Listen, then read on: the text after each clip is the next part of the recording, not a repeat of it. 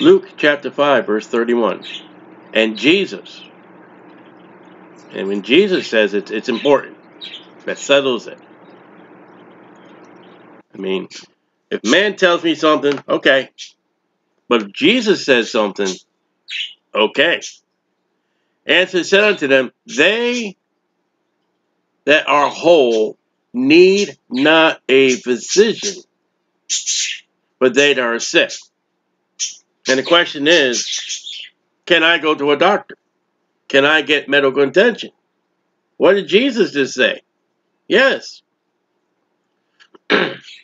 And my life is round about me and everything in hospitals, hospital doctors, medical issues, diabetes, surgeries, cancers. And in the realm of Christians, and listen, they love you, they care about you. You've been offered all kinds of oils and herbs, and I'm not against the herbs. I'm not against the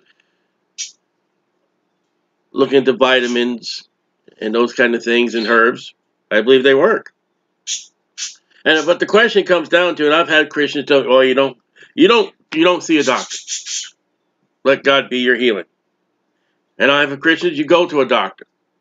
He's the healer. And then I had people come up to me, well, they're a healer. They'll heal you. So what Jesus says is just plain and simple. Are you sick? You need a doctor. And he says they that are whole need not a physician. So what about well-care checkup? I would say that it would be well advised to go at least once a year to have lab work.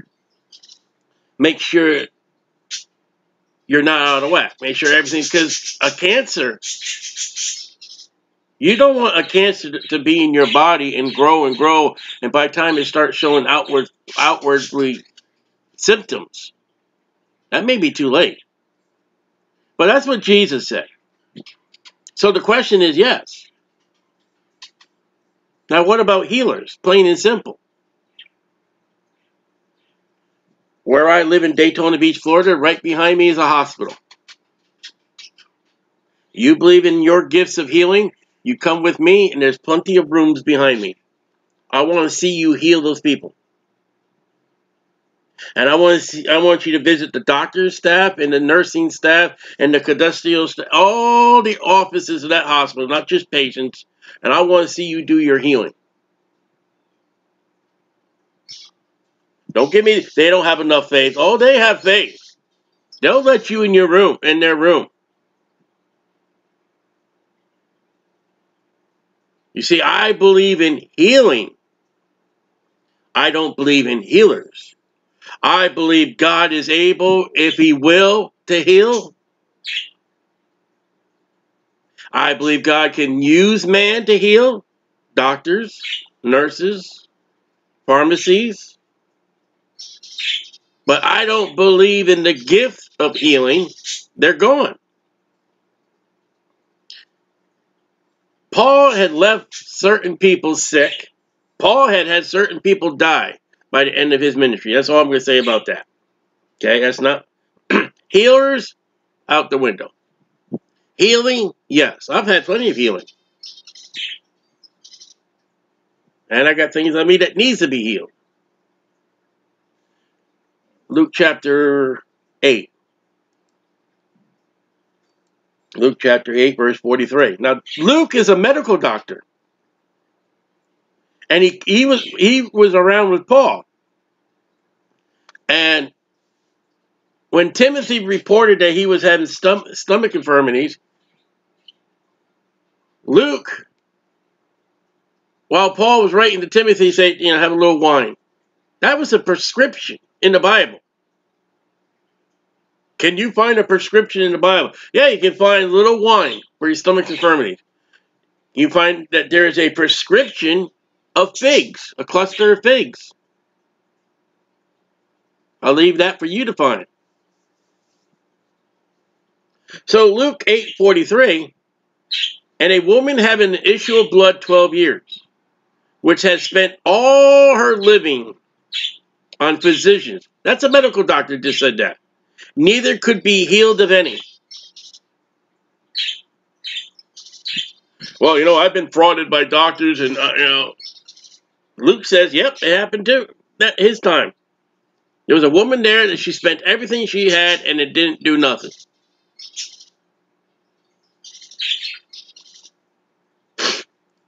Sometimes we're not going to be healed. And the only healing will be death. And we may have to spend money and may have to get resources. Healing is not 100%, even in the realm of God.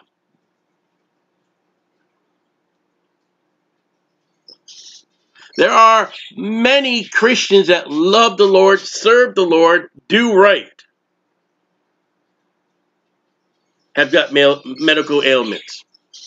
And they're not going to get rid of it. Listen, I am not going to get rid of my diabetes. I am not going to get rid of my neuropathy and my pain in my feet unless God comes up and miraculously heal my feet, which he can. He's able. Now the question is, will he? And if he doesn't, well,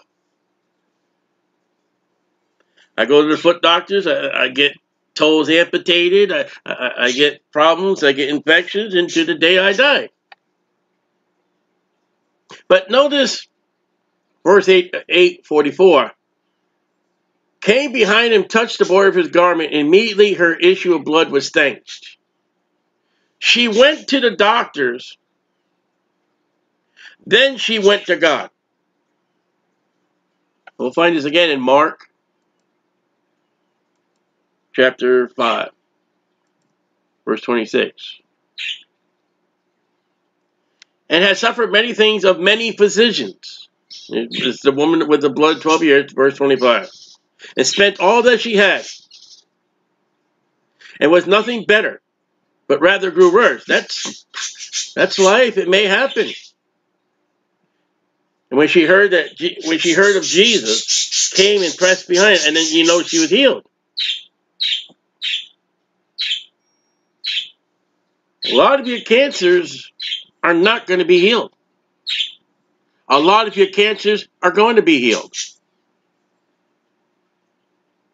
Now, we cannot put our faith and trust in doctors alone. We've got to go to God. We got to trust God. And one more place, 2 Chronicles. 2 Chronicles 16. Well. And Asa was 39 years in his reign, was diseased in his feet. I got disease in my feet. Until his disease was exceedingly great. I hope it never gets like that.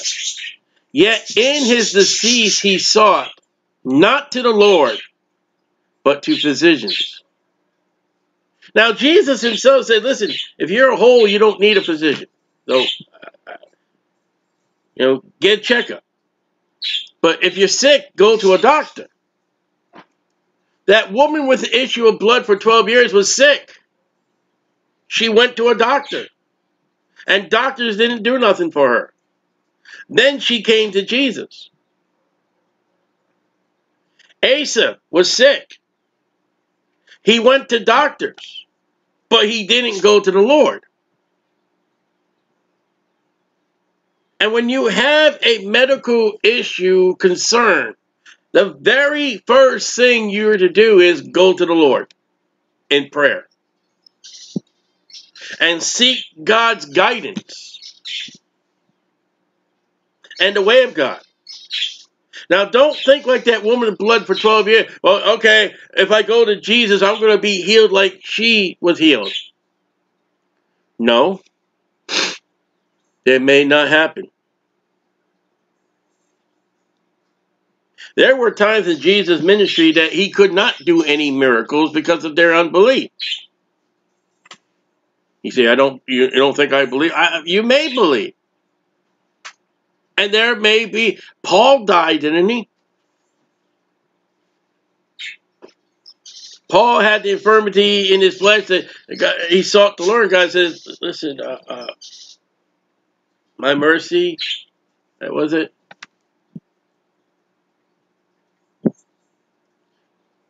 Sickness and pain is the result of the curse of Adam and Eve eating that fruit that they weren't supposed to eat. In the realm of do I go to a doctor, the very first thing is, do I go to God first?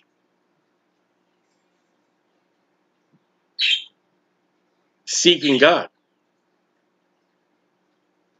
And after you prayed like that, then, I would call my your pastor, your church, and upon Christians in your church, and I say, listen, pray for me.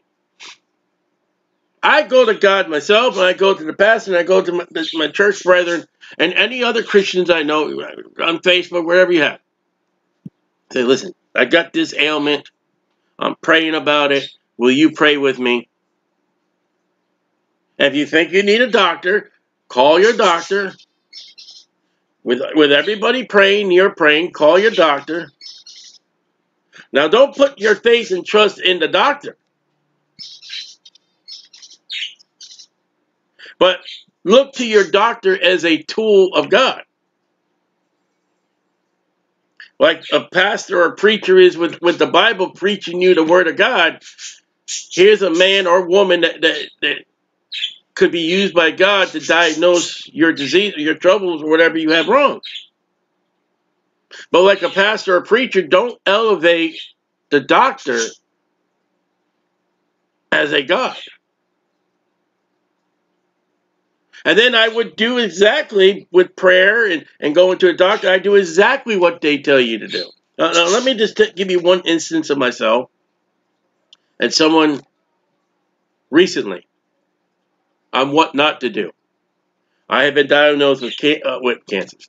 I have been diagnosed with diabetes. I have severe problems with my feet. And when the doctor tells you change your diet, and you don't, Stiley, you're going to have troubles and you're going to have problems. You say, did you pray before you went to the doctor? Yes, I prayed while I was in the doctor's office. Well, how come you weren't healed? Because I didn't listen to what the doctor told me.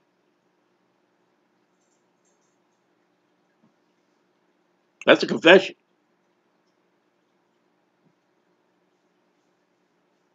You got to listen to God. Your whole family's messed up because you don't read and study the Bible. You don't listen to the preacher preach correctly. And your whole life is messed up because you didn't listen to the preaching. You didn't listen to your Bible. Your whole medical field is you're messed up, you're unhealthy, and you're sickly. Don't blame the doctors when the doctor gives you sound advice and you don't listen to the doctor.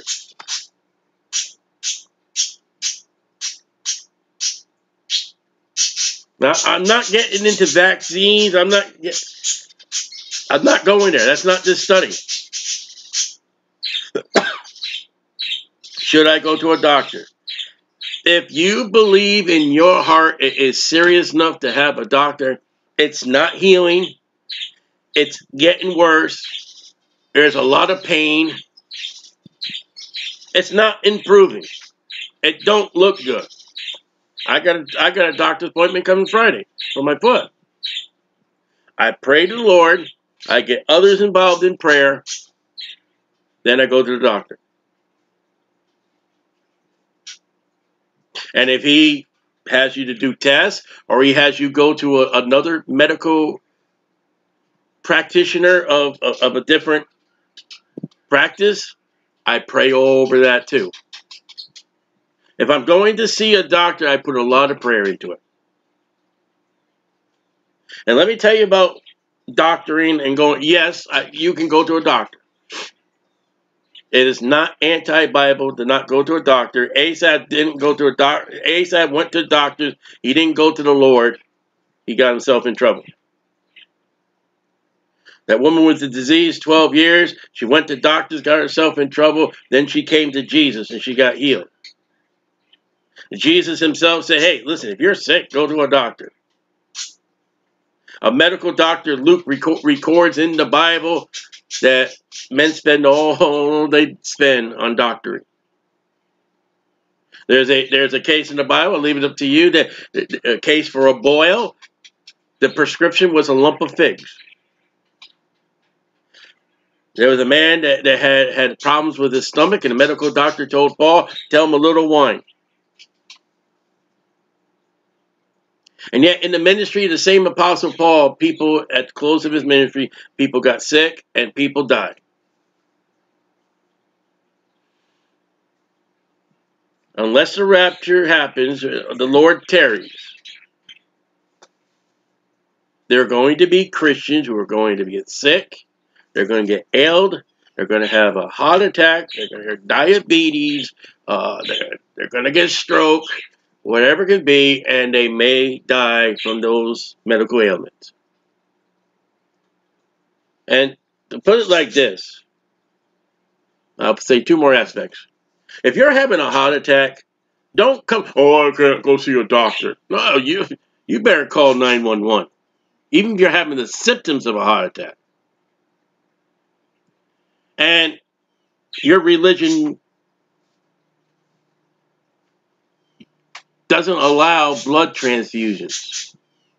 That's just absolutely foolish. I'll tell you, okay, well, are they safe? I've had blood transfusions, and I had a wife had blood transfusion. And the very first blood transfusion I ever had, and I asked ever since then, the very first blood transfusion I had to sign for. My wife was unconscious and all that. And they asked me, religious preference. I said, no. I said, just let me ask you one thing. Can you double check the blood for any diseases? That's my main concern. And to be frank, I'm concerned about sexual transmitted diseases. Can you just double check that blood if possible? Because it was a serious event. And when they came to me, I signed the paperwork for blood transfusion. The Bible says, hey, you need a doctor. I just ask you one thing. If you would please double check the blood just for any diseases. Make sure. That's all you have to do. And absolute emergency, other than that, they'll do it. So yes, you can go to a doctor. A doctor can heal through the power of God. God can heal without a doctor. Now, are there healers with the gift of healing? No. Nope. And if you got a friend who thinks he's got that gift of healing, tell him get in the car. Stop off at a little gas station, get some soda or a cup of coffee and a donut, whatever it is, and then drive them to the nearest hospital. And walk them into the hospital, go up to the information or the check-in booth. Say, I got a healer here. Right? You believe in the gift of healing? You believe in that? All right. What we're going to do is we're going to go through all the staff of the hospital. And we're going to go through every patient room. And everyone that's in this hospital today, this man's going to go up and he's going to heal them. That people will walk out of the hospital today healed. And you watch that guy back down. You watch that guy whimper. If that guy was a turtle, he would get in his shell. I know. I have a charismatic friend that doesn't bother with me anymore. When I kept telling him that. And this man that told me he had the gift of healing is married to a woman with many, many medical ailments. Standing in front of my wife at that time that had many, many medical ailments. Standing in front of me that has a lot of medical ailments. I still do. His wife still does. And my wife died of cancer. Go to the doctor, but before you go to the doctor, go to prayer. Get others to, if you really think it's serious, Get others involved in prayer. And then go to the doctor with a bunch of prayer. Now listen, you got to go to the emergency room. Pray while you're on the way to the emergency room. Don't sit there, wait it out. And no, don't do that. Prayer time in the going to emergency room, if it's that serious, is on the way to the emergency room, whether you are in your car or someone else's car or an ambulance. At that point, you pray as you go. Okay? If you need medical attention and you need it right away, get it. The phone number is 911. Pray while the ambulance comes. Pray while the police come. Pray as you from your house to the medical facility. Yes, Jesus said if you have an ailment, if you're sick, you can see a doctor.